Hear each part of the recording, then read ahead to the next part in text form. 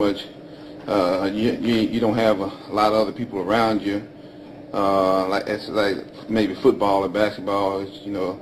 But as far as bodybuilding goes, I also think it's a team sport too, because you don't achieve all what you achieve by yourself.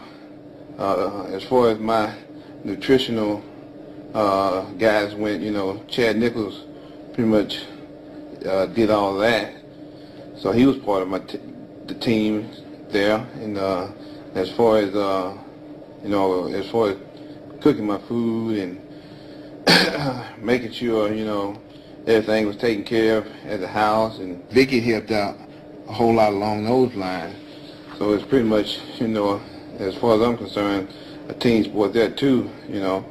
And plus in the gym, I had Vicky pushing me there, and yeah, all in all, the whole teamwork concept worked out. So, because I didn't really do it all by myself. I had people around me helping me out and telling me what to do and pushing me and stuff like that.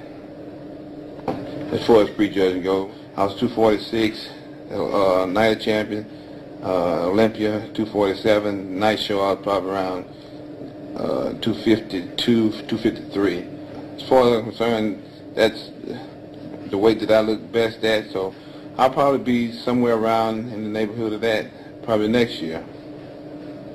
As far as my plans as competition goes, before I won the Olympia this year, I won the night of champion, so I had to peak twice this year, which I think is kind of hard to do, but I was able to do it.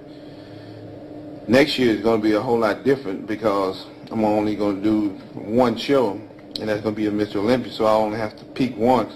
So I think I know I'll be better next year than I was this year, because I have more time to rest and more time to work out, more time to just peak for one show. As far as conditioning goes, as far as being an overall better bodybuilder, I know I'll look better for next year than I did this year, because I don't have that one show. Yeah. Yeah.